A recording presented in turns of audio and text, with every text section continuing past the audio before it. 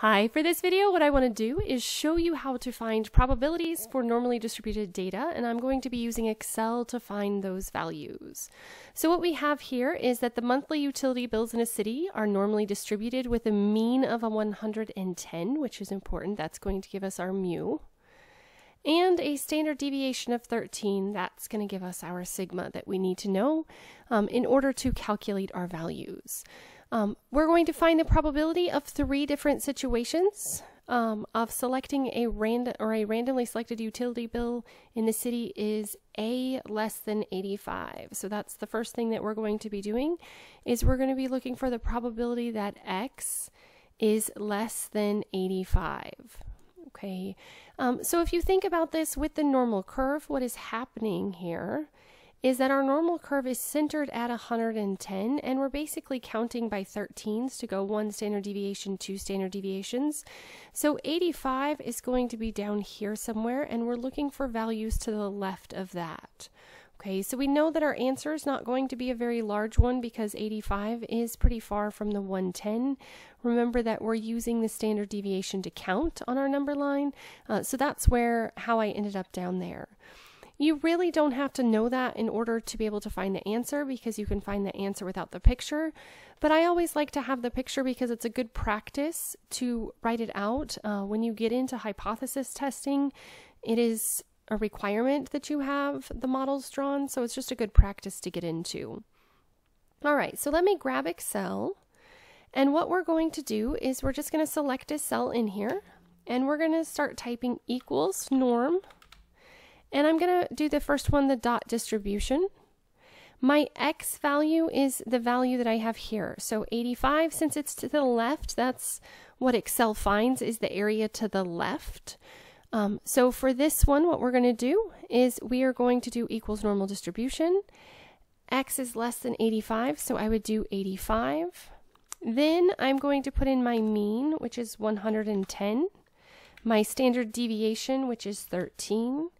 And then I need to select whether it's true or false. True is the cumulative distribution function, where false is the probability, typically called distribution function, but Excel calls it the probability mass function. That's just for one exact value. We don't want it to be just 85. We want it to be less than 85. So we're going to hit true for the cumulative.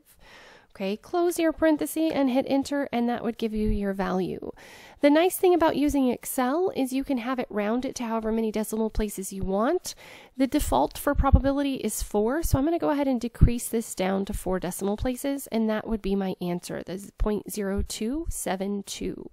So the probability of selecting a utility bill that is less than $85 is approximately 0.0272 or 2.72%. All right, for the next one, we are looking for the probability of it being between 90 and 120. So the way that we would write that is 90, and we would put the X in between those two values. And then remember that 110 is our center point. Okay, so 90, since it's less than 13 below, it's less than 1 standard deviation below. And 120 is less than 1 standard deviation above. And so we're trying to find this area in between.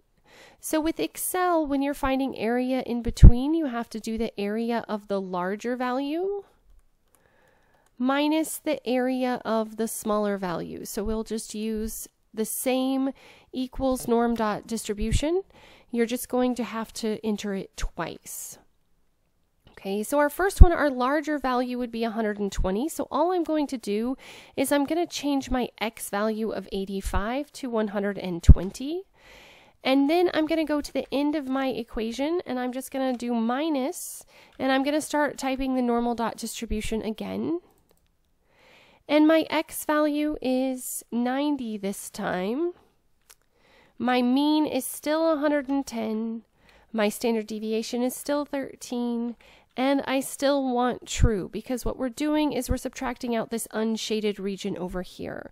So it's taking the area that goes all the way to 120, and it's subtracting out the area to the left of the 90.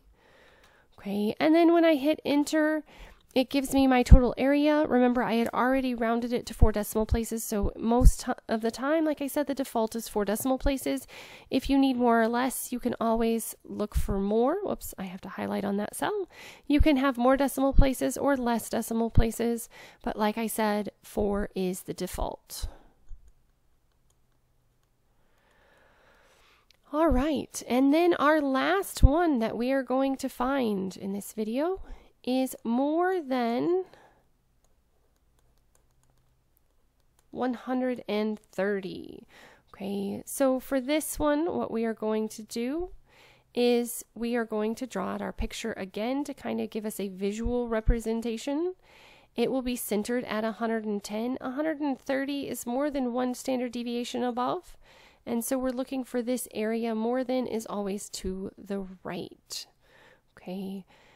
So for this one, when you use the normal dot distribution and the cumulative, it gives you the area to the left. So what we're going to have to do is we're going to have to do 1 minus the area to the left.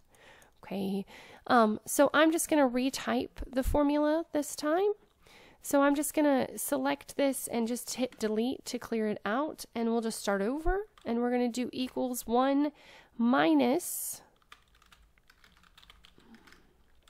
the normal dot distribution.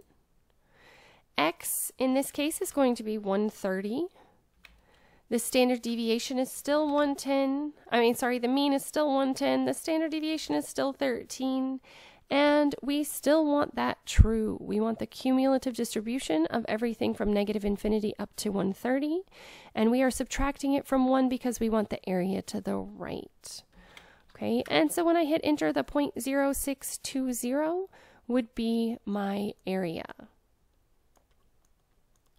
Okay, so using Excel does speed up the process over using the table, because if you use the table, you would first have to convert all of these values to z-scores, and then you would have to find the approximate z-score in the table, and using the table is not going to be as accurate or precise as you have in Excel. As always, thanks for watching. If you have any questions, please let me know. If there are additional topics that you would like me to cover, please let me know that as well.